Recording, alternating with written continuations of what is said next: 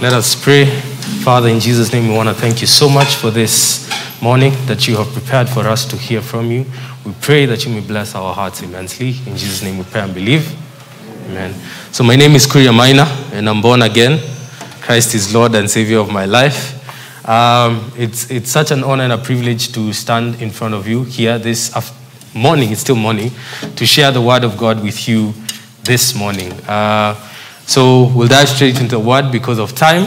And this morning we are going to pray about the power of prayer and fasting, because the vision for this particular season is that of restoration. Hallelujah. And we believe that restoration cannot happen outside of us setting aside some time to seek the Father's heart concerning that which He has prepared for us this year. So the vision for this year, for this season, is restoration, and we are talking about restoration of the principle of prayer and fasting. For some of us, we maybe fast more often than not, but for some, maybe it is a season where you're like, this again. But prayer and fasting should not be something that is laborious. It should be something that it is hard to do, because when God gives you something to do, He also avails the grace for it. Hallelujah. He avails the grace for it. So in this particular season, we are going to enjoy it, and we are going to have a good time in God's presence. Hallelujah. So Romans chapter 5 verse 17 says that, "For if by one man's sin death reigned through the one, much more those who have received the abundance of grace and the gift of righteousness, they will reign in life through the one Jesus Christ. For if by one man's sin, offense, death reigned through the one, much more those who have received the abundance of grace and the gift of righteousness, they will reign in life through the one Jesus Christ." I want to focus on the part of the gift of righteousness. But before we get there, for if by one man's sin, when Paul was writing to the church of Rome, this was one of his last letters that he wrote. And the book of Romans is an amazing book. Actually, scholars believe that the greatest chapter in the Bible is found in the book of Romans. That is Romans chapter 8. Because Romans chapter 8 talks about, "For there is therefore now no condemnation for those who are in Christ Jesus." And then it ends by talking about, "Nothing shall separate us from the love of God." Actually, the book of Romans, there is someone called John Chrysostom. He was an amazing, powerful preacher of the word of God. And he would read the book of Romans once, I think, every week in his entire life. Every week he would read the book of Romans from start to finish. It is a powerful book. It is the very book that brought Martin Luther, one of the reformers, into the life of Christianity as God had prepared him. Because Martin Luther was sitting by a tree, and he was there battling so many things, and there were little kids that were playing there, and Martin Luther had the Bible beside him. So those kids began to sing, and they say, "Pick it up and read it through. Pick it up and read it through." So when Martin Luther opened the Bible, he opened in the book of Romans. And in the book of Romans, it read, "The just shall live by faith." And his life was transformed from that day. Because Martin Luther was a man who really struggled in his thoughts. There was a time he was in his monastery, and he thought that he had seen an image of the devil by the wall, and he took his ink, threw it by the wall. So when he read the book of Romans and realized that the just shall live by faith, his life was completely transformed. Hallelujah. So I don't know why I went there, but the book of Romans is an amazing book. Pick it up and read it through. Hallelujah. So for if by one man's sin, whose sin? Adam's sin, death reigned through the one, much more those who have received the abundance of grace and the gift of righteousness will reign in life through the one Jesus Christ. So there is a life that each and every one of us has been called to. Each and every one of us here, from all the way to the top to here, there is a life that we have been called to, and that is a life of reigning. Hallelujah. But Paul writes and says that this life that we have been called to of reigning is not much a life of where we anchor ourselves in our own works. Do you get what I mean? Like we anchor ourselves in that which we have done. And that is why the text that we have read in Habakkuk says, this is what the proud do, but the just live by faith. So Paul writes and says, listen, the righteous, for if by one man's sin death reigned through the one, much more those who have received the abundance of grace and the gift of righteousness, they will reign through the one, who? Jesus Christ. So righteousness is not about what we need to do. Righteousness is about what has already been done for us, and us, by faith, accepting it into our lives. Hallelujah. Because he writes and says that righteousness is a gift. Hallelujah. So in 2 Corinthians chapter 5, verse 21, we are still talking about the power of prayer and fasting. In 2 Corinthians chapter 5, verse 21, it says, "For he who knew no sin became sin so that we through him might become the righteousness of God in Christ Jesus. For he made him who knew no sin to be sin for us that we might become the righteousness of God in him." Hallelujah. Hallelujah. So the life of righteousness that we have been called to is the life of accepting that which Christ Jesus did for us on the cross. And when he said it is finished, he ushered us into a life of reigning. So I don't know what you're going through in this season, in this particular season of your life. I don't know what the enemy has tried to bring down at your feet. I don't know what the enemy has tried to bring in your family.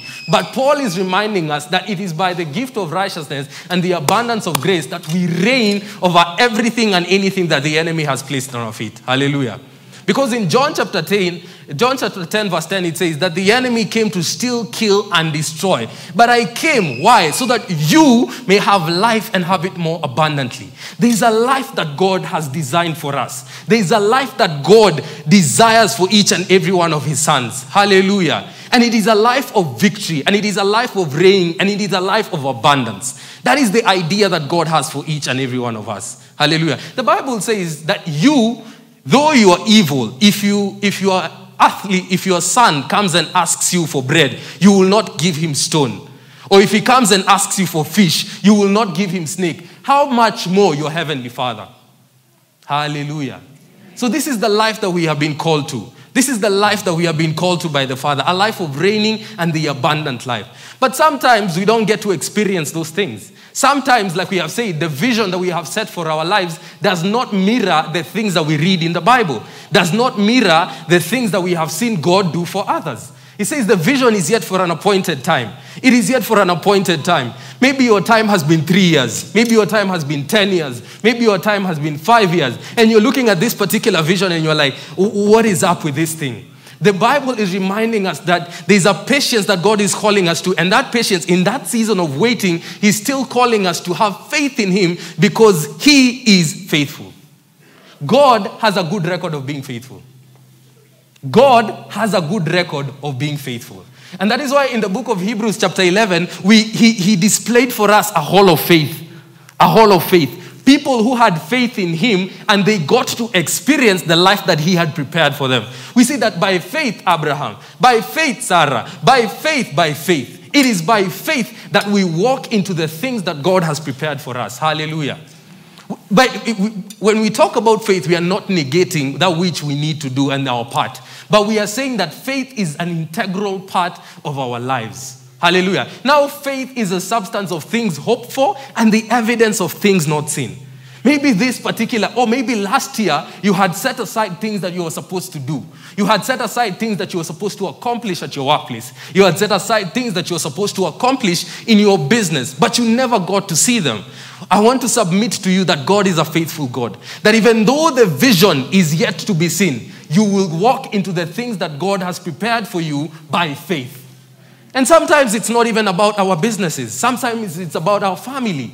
Hallelujah. Sometimes it's about the spouse that we have been praying for years. Sometimes it is our child who has gone wayward and he or she has gone into the world. Sometimes it is about our siblings. And we look at their lives and we are like, Father, I've been praying for this thing for too long. The vision is yet for an appointed time, but it will surely come to pass. Because that is the Father that we serve. Hallelujah. But sometimes we don't get to see these things. And that is why in this particular season, we are saying that the restoration of prayer and fasting is that which will usher us into the things that God has prepared for us. When Jesus had met the disciples, it is not that the disciples did not have the ability to cast out that demon. The ability was there because Jesus had spoken to them and he had sent them out to go and preach the good news out there and to go and cast out every demon. So in this particular story, there is this man who came with a boy and he was like, listen, I came to your disciples, but they could not do it. And privately, those disciples came and took Jesus and asked them, mbona hatungeweza kufanya hii kitu? What did Jesus tell them? Oh, faithless and perverse generation, how long shall I be with you? And he told them, this kind does not go out but by prayer and fasting. The ability was there to do that which Jesus had commanded them to do. but unbelief crept in. Unbelief crept in. And sometimes in our walk and in our journey of life, we find ourselves that unbelief creeps in. Maybe you are believing God for you're believing God for finances, for your business. You're believing God for healing. You're believing God to rescue an entire generation. Let's say someone like me who has been assigned to the youth. But sometimes you get to see, the more you pray, the more it seems as if this thing is not coming to pass. Hallelujah. So this is why Jesus tells them, listen, this kind does not go out but by prayer and fasting. Why? Because prayer and fasting gets to deal with our unbelief. Why is that? In my first point, I'll say this. This is why we pray and fast. Number one, fasting subdues the flesh. Fasting subdues the flesh. Paul writes and says that we have been made of three parts. Hallelujah. That is spirit, soul, and body. And when he's writing to the church of Corinth, he says that no eye has seen and no ear has heard the things that God has prepared. It has not entered the hearts of men, the things that God has prepared to man. But he continues and says, but these things have been revealed to us by what? By the Spirit. So when Paul is writing that, he's saying, there is a place where you get to, the flesh, the spirit is willing, but the flesh is weak. In the book of Matthew chapter 26, verse 41, when you bring it up, in the book of Matthew chapter 26, verse 41, Jesus speaks to the disciples and tells them, watch and pray lest you enter into temptation. First of all, he tells us that when you see yourself entering into temptation, there is an aspect of watching and praying that we have not been doing. Hallelujah. So he says, watch and pray lest you enter into temptation. Why? Because the spirit indeed is willing, but the flesh is weak. In Romans chapter 8, Paul writes and says, listen, the flesh is enmity with God.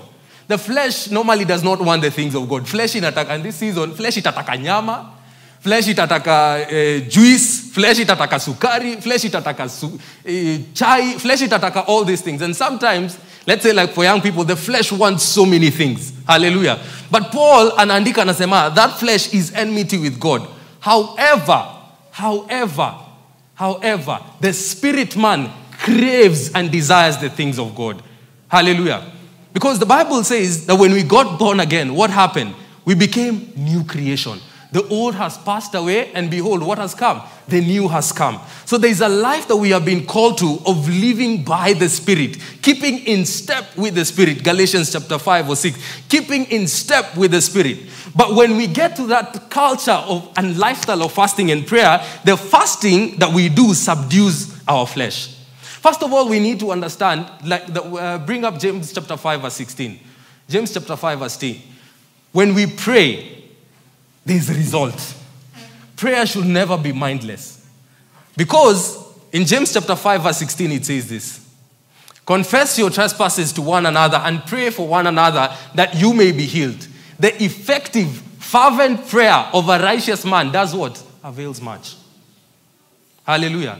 So in this season where we are speaking about the restoration and the power of prayer and fasting, when we get to pray and fast for these things, we have to have faith that they will come to pass. Hallelujah. So fasting subdues the flesh. The spirit is willing, but the flesh is weak. Sometimes our natural circumstances can dominate our thoughts. Our natural circumstances can dominate our thoughts. Peter is walking on water while his eyes are fixed on Jesus. But when the storm came, when the storm was all around him, when he took his eyes off of Jesus, what happened? He began to sink. And that is what our natural circumstances do to us. The natural will always point you towards facts. Hallelujah. The natural will always point you towards facts. Look, and the enemy is an expert at that. He's an adversary. Your adversary, the devil, prowls around like a road. He's an expert. He's a liar from the very beginning. There is no truth in him. So when it comes to our lives, let's say there's a particular thing that you're praying for, you will find that even in the prayer room, he'll begin to tell you, what are you doing? You think you'll have results. You've been praying for this thing for 5 years. You've been praying for this thing for 2 years. You really think that your child is going to get born again? How long have you been praying for them? That is what the natural presents to us. The natural presents facts. Like let's say you want to start a business and your bank account is reading probably close to zero. And he's saying, look at you. You want to start a business. You want to grow your business. Have you seen the economy? Have you watched the news? Have you seen how the economy is going down? The natural will always point you towards fact. But there is a truth that is found in the Word of God. And what does the Word of God say? And that is what we need to anchor ourselves on. When Jesus was praying and fasting and the enemy came to him, first of all, the enemy, in that particular story, we understand that the enemy understands the Word. Hallelujah. Because he comes and quotes the Word of God to Christ Jesus. But what does Jesus respond by? He responds by the truth that is found in the Word of God. First of all, in the temptation, in the baptism of Jesus, the heavens opened. And the Father said, this is my beloved Son in whom I am well pleased. Sindio? Then in the temptation, the enemy, what does he do if you are the Son of God? He removes an aspect of the beloved. That is what the enemy does. Sometimes he will present the word, but he will twist it kidogo. So when we are praying and we are fasting, what are we doing? We are subduing the flesh. We are not listening to that which the enemy is telling us. We are listening to the Word of God. And we are saying, that which the Father has spoken about me, that is what I will anchor myself on. Even though in the natural, it does not seem like it. Hallelujah. Number 2, fasting brings revelation. Fasting brings revelation. In the book of Isaiah chapter 58 verse 8, it says, then when you have fasted, your light will break out like the dawn and you will be healed quickly. Then when you have fasted, this is the CB version, it says, then when you have fasted, your light will break out like the dawn, because Isaiah 58 talks about fasting. Then when you have fasted, your light will break out like the dawn and you will be healed quickly. When you fast, your light, your revelation will break through. What is the light of God? The teaching of your word gives light. Psalms 119, 130. The teaching of your word gives light. So in that Tuesday fellowship, when we are meeting for Tuesday fellowship online, when you're listening to the word of God, you begin to receive revelation. And here's the thing. Number 1, it subdues your flesh. So when your flesh is subdued, who increases? Your spirit man. So when your spirit man increases, you get to receive things from God. Let's say umekuwa ukikwama in a particular, there's a strategy that you have been looking for at your place of work. Let's say there's a strategy that you have been looking for your business. Let's say there's a parenting skill that you have been looking for to steward your teenage boy or your teenage girl. In this season of prayer and fasting, ask the Lord and He will do it for you. Why? Because you get to receive revelation from Him. You get to receive that which He is speaking about you and your family. Hallelujah. Number 3, fasting leads to deliverance. Isaiah chapter 58 verse 6 says this. Is this not the fast I have chosen? To loose the bands of wickedness. We have been delivered from the power of darkness. Is not this the kind of fasting I have chosen? To loose the chains of injustice and untie the cords of the yoke, to set the oppressed free and break every yoke? It is God's idea for all His children to live a free life. He never wants anyone to be in bondage. He never wants anyone to struggle with the things that the enemy has placed at our feet. Hallelujah. The Bible says that he who the Son sets free is free indeed. So I don't know, maybe there are yokes that are in your family. Maybe there are yokes that you find yourself in. There's a bondage that you have found yourself in and you cannot come out of that thing. That is what prayer and fasting does. It says, is this not the kind of fasting I have chosen? To loose the chains of injustice and untie the cords of the yoke. And maybe even the Bible says to loose the chains of injustice. Maybe someone cheated you out of something. Maybe someone defrauded you. Or maybe something was done to you that you're looking and where were you, Father, when this thing was happening? Listen, the Father is saying, I will loose the chains of injustice. To set the oppressed free and to break every yoke. As we finish this season, there's a word of caution for each and every one of us. In Galatians chapter 5 verse 6, it says this. Galatians chapter 5 verse 6 says this. For in Christ Jesus, neither circumcision nor uncircumcision has any value. It's not really about being a Jew. It's not really being about a Gentile. It says, The only thing that counts is faith expressing itself through love. Hallelujah. When we pray for certain things and we do not see results, let us check ourselves against the law of love. Let us check ourselves against the law of love. The only thing that counts is not your do's and don'ts, but faith expressing itself through what? Love.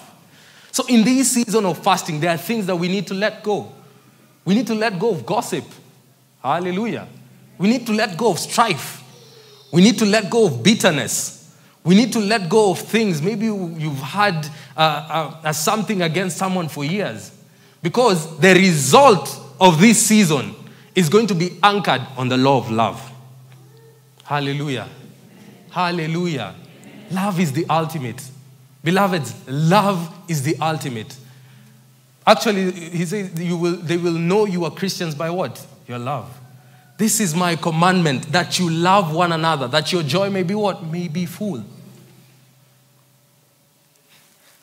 As you embark on the quest for the rewards of fasting, be sure you have met the conditions required to see results.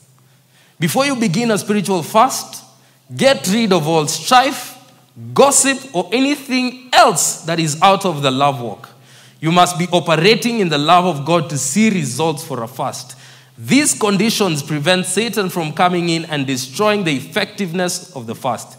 If you're not operating in love, your fasting will not profit you. Hallelujah. Hallelujah. Lastly, as I finish, enjoy. Hallelujah. Hallelujah. Najua tumesema hii season hakuna nyama, hii season hakuna chai, hii season hakuna sukari, hii season hakuna maziwa. But the life that God has called us to is to enjoy. The Bible says in Psalms chapter 16 verse 11, put up, sir, you will show me the path of life, and in your presence is what? Fullness of joy. At your right hand are pleasures forevermore. Hallelujah. God is a God who supplies joy. Especially in a season where we've just come out, we are still there, but in 2020, there was a deep. In 2021, there was probably something that even happened more terrible. And you were there, you were struggling with anxiety, you were struggling with depressive thoughts, you were so anxious about what is next. The Bible says that I will give you joy.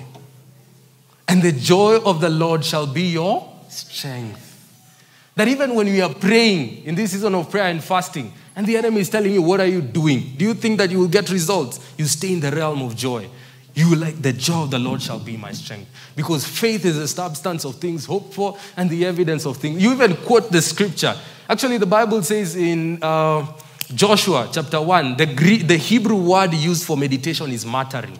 You begin to say, you know what, faith is the substance of things hoped for and the evidence of things not yet seen.